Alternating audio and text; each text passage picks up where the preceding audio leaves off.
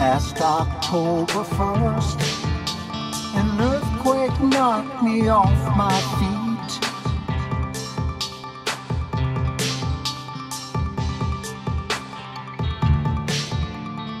Windows shattered, scared my pregnant wife.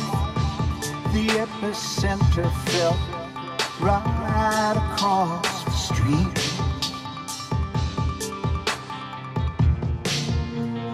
Keep my family safe and sound, we left our broken home and said goodbye to Whittier town. Back into the heartland to make our final stand. We packed the car and headed east.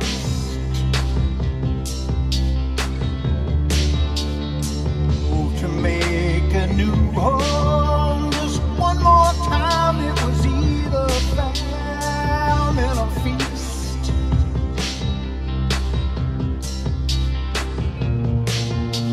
The car broke down in Kansas somewhere.